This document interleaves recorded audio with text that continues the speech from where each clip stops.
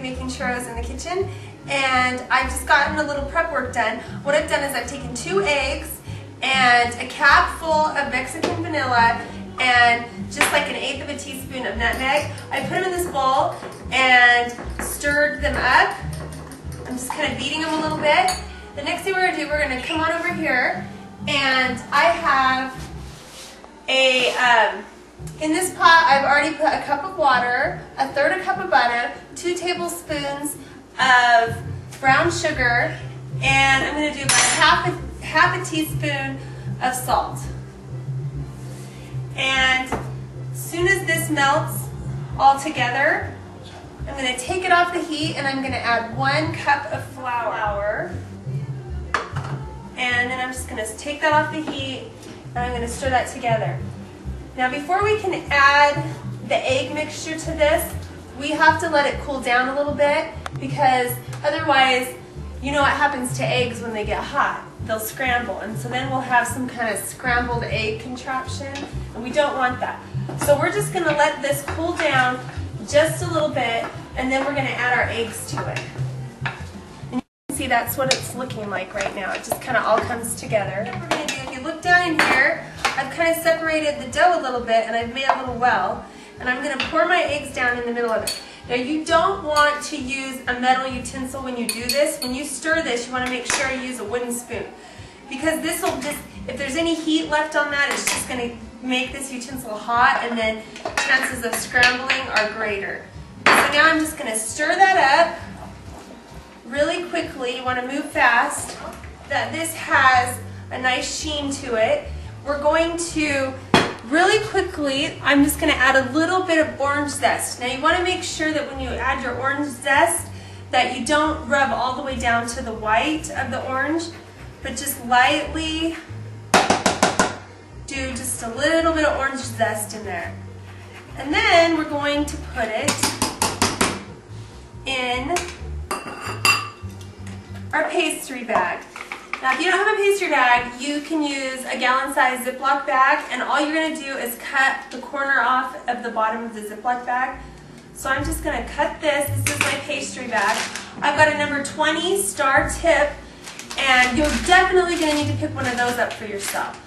So now I'm just going to squeeze that through, and actually it looks like my hole needs to be a little bit bigger. There we go. Squeeze that through. And then I'm going to take the bag and I'm going to bend it over like this so that none of the yucky stuff gets on the outside of the bag. All the dough stays on the inside. And then I'm just going to start loading it into my bag. Okay, so I filled it up. I'm obviously going to have to fill more than once. But now I'm just going to close it and twist it. Now, I've got my heat over here on my fryer on 375 degrees. You want to make sure that's really, really hot. I'm going to drop my basket for my fryer down in, because I don't want to like set my dough right onto the basket. But then when it's time to take it out and it's already fried up, then I can lift it out with the basket. The other thing is if you don't have a fryer, you can do this on the stove. Just put some, I use canola. You can just use some canola, fill up a frying pan with some canola, get the temperature up to 375. Best way to check that is use your thermometer. And then we'll get you to this step. So I'm just going to release these right in to the fryer, and I'm just going to do a strip all the way across the length of the fryer.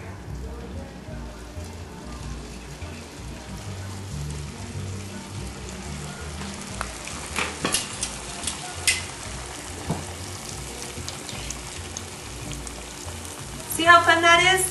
And I'm just going to let that fry up until it's golden brown, and then we're going to take it out and put cinnamon sugar on it. And they are so good. Look at how chewy they are. Really, really good. Kind of having a crappy day. When we went for the little last break when I was doing the frying, I sat a plate on the stove and didn't realize I had left the stove on. And when I was over here putting these on the plate, all of a sudden we had an explosion here in the kitchen. And I mean literally it sounded like our house exploded. And the plate exploded and broke the top of my stove. So let's just say the Mexican is not in a good mood right now, and neither am I. You have to see it though, you can't believe it. So there may be a little delay if I don't find a stove for my cooking videos, and I apologize for that. But have a peek at my stove, you can't believe it. But the churros turned out great. So don't let that affect the video at all. The churros, good. Come on over here and see what happened. So like I said, when I was doing that lovely shot over here, after I was done, I thought I had turned the stove off, but clearly I did not turn the stove off, so it was on like 4, not very high. And I set a plate, when I was hurrying to come back and forth, I set a plate down over here. And then the next thing I know, I hear this explosion, and I was seriously only standing a few feet away. I'm lucky that I'm not with lacerations in the hospital right now. But the plate burst into a million pieces and flew all over the kitchen.